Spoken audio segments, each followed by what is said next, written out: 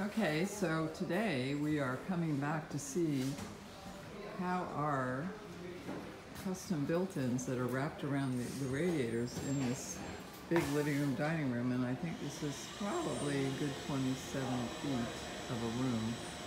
But fun to see this come together, you know, with the door panels and the grill tops are there so that we can change the radiator heat. There's actually a volume control on the radiator, but how fabulous it looks.